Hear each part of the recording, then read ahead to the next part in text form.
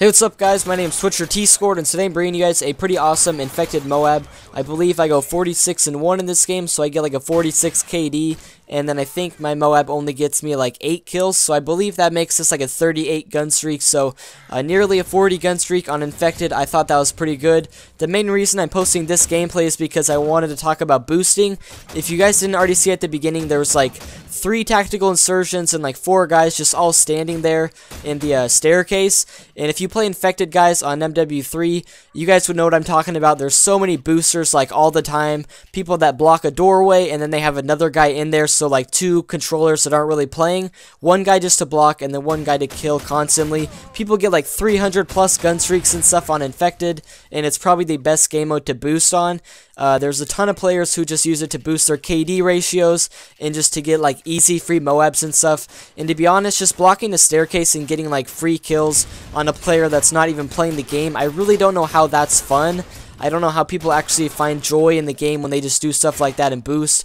I find it a lot more fun to actually play infected and run around and get kills for real. But some players like to boost and stuff, and that's kind of their own choice, I guess. But the reason I'm posting this gameplay is because I took advantage of these boosters.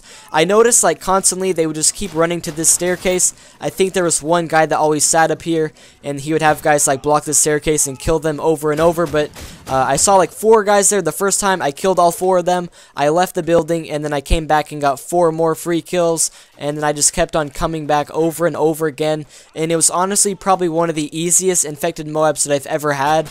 At the beginning of the video, I got a few kills like on some real players. I was actually running around and they were moving and stuff like that, but towards the end, I got almost all my kills just from running into this building and killing all these boosters like over and over.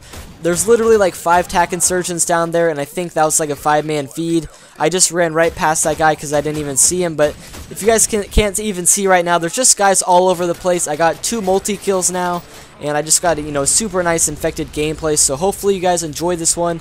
I just wanted to mention really quickly that I just really don't understand boosting.